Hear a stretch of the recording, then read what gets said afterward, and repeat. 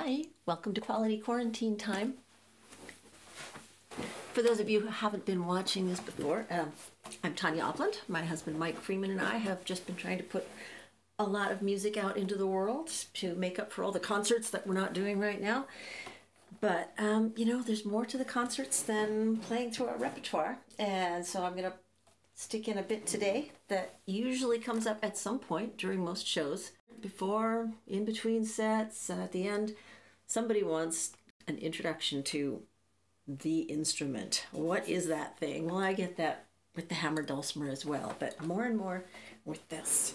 So, for those of you who haven't seen one before, it is, here's my favorite description, it is the modern descendant of a medieval cousin of the violin, which is a stringed instrument. There's no air involved. A lot of people seem to think there ought to be because it sounds a bit like bagpipes, but it's strings, and it's a bowed instrument, but the bow in this case is a wheel turned by a crank, and it's keyed with a keyboard, but the keyboard works kind of like the frets on a guitar in reverse.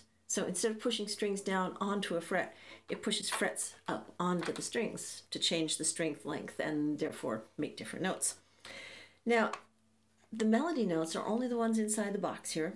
Anything that's outside the box plays the note you have it tuned to. There are fancier models that have capos and you can change things. There are even some people have fretboards under their bass strings.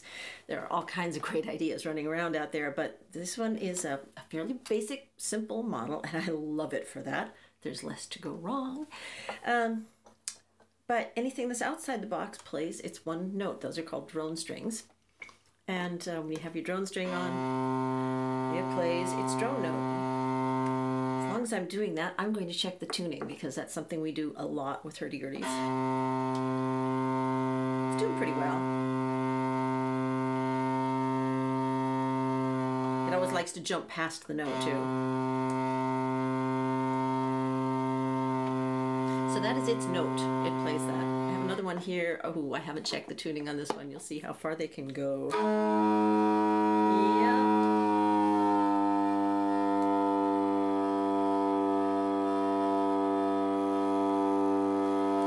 It's my beautiful low G drone.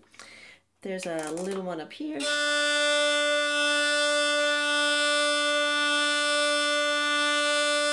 Now the hurdy-gurdy players out there are all going to be thinking, she's got her petit breton tuned to C, but she's tuned her trompette in D. What's she doing? Well, I like experimenting with getting around some of the limitations. For those of us playing a simple hurdy-gurdy, usually you don't change keys in an arrangement, and I'm going to do that. Now, on all of the strings, there are little bits of cotton for the wheel to rub against. That's kind of akin to horsehair on the bow of a violin. It gives it some texture. And the rosin actually goes on the wheel as it would on the bow of the violin. But on the violin, the horsehairs have texture. And that texture is what creates the tone of the instrument.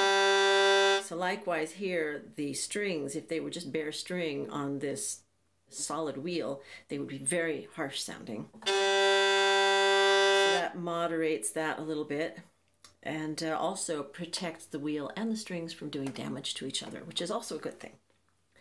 So now you know just about all about the hurdy-gurdy, except for a few million things about cotton and rosin and tuning the tangents and adjusting this and that and the other thing. But it'd be more fun if I play something for you on it.